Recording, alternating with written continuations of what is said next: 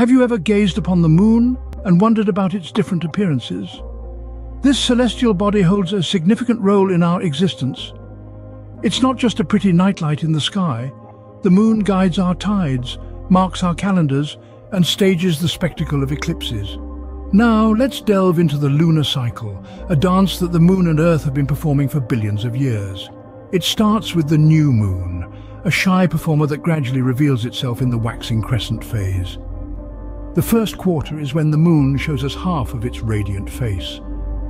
As it moves to the waxing gibbous stage, we see more than half, but not quite the full moon. The full moon is when the lunar spectacle reaches its zenith, bathing the Earth in its silvery glow.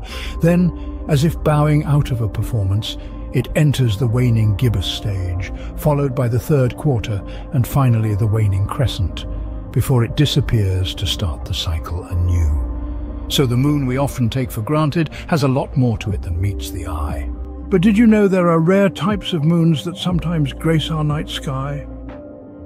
Let's begin our lunar journey with the blood moon. Now, don't let the ominous name fool you. This lunar phenomenon is merely a result of a total lunar eclipse.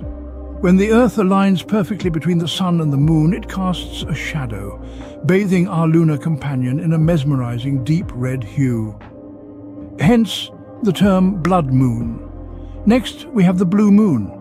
Contrary to its name, the moon doesn't actually turn blue. The term blue moon is used to describe the second full moon within a single calendar month.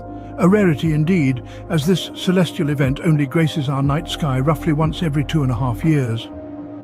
Then comes the black moon. This mysterious moon is essentially the mirror image of a blue moon. It's the second new moon in a single calendar month. Just like the blue moon, it's a rare spectacle, occurring approximately every 2.5 years. Last but certainly not least, we have the micromoon. This is when the moon is at its furthest point from the Earth during its elliptical orbit, known as apogee. This results in a moon that appears slightly smaller to the naked eye, hence the name micromoon. Each of these moons is a celestial spectacle, a testament to the wonders of our universe. Speaking of spectacles, have you ever heard of supermoons? These celestial events are nothing short of dazzling. A supermoon occurs when the moon is at its closest approach to Earth in its elliptical orbit, making it appear larger and brighter than usual. This close proximity to our planet amplifies its luminosity, creating an atmospheric spectacle that lights up the night sky. So, why is it called a supermoon? Well, it's a term coined from astrology, not astronomy, and it's used to describe this larger-than-life lunar appearance. But don't be fooled, it's not just about size. The supermoon's intensified brightness can give the illusion of being closer than it really is.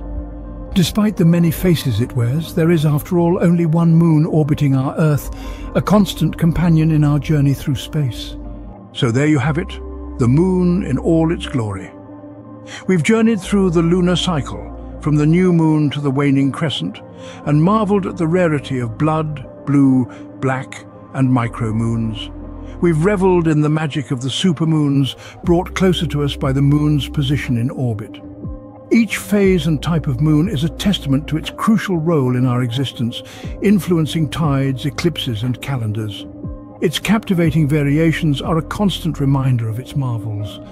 Next time you look up at the night sky, remember, you're not just seeing a moon, but a celestial body with many faces, each telling its own tale of the cosmos.